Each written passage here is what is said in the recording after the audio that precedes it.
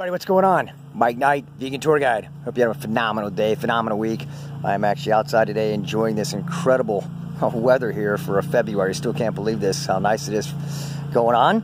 But I want to let you know, just give you a heads up about one of the latest podcasts just released. Was very happy to have Miss Kristie Middleton on the podcast. She's the Senior Food Policy Director for the Humane Society of the U.S. Brought a lot of great knowledge. Kristie has been following a path of a plant-based, vegan lifestyle for a large portion of her life. So she talks about that, talks about some main influences, again, because that's always my purpose, kind of give you people's stories to see how they resonate with different people in the audience. So I wanted to let you know about that. You can always learn more about her at KristieMiddleton.com. And you can, of course, find the podcast at VeganTourGuide.com.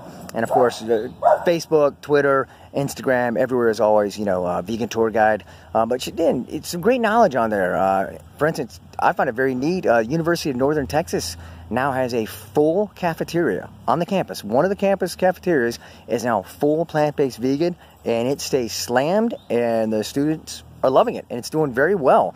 So it looks like something that, hopefully will continue to be a trend.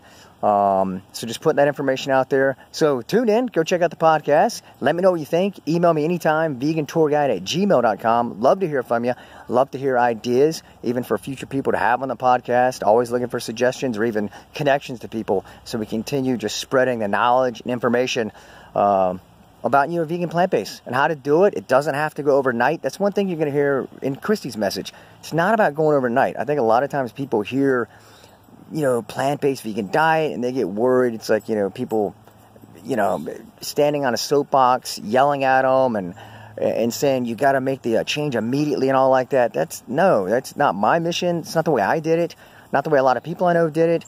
And even you'll hear Kristie talk about that. I mean, it's, take gradual steps. She's got a cool new book coming out called Meatless. And she, kind of gave me a little insight on her book. And that's even part of the book, is about some gradual changes, not trying to do everything all at once. So, again, check out the podcast. Let me know what you think. Check out some of the others. Spread the word. Again, VeganTourGuide.com. That's where you'll find it. Right there on the homepage, you find the podcast player.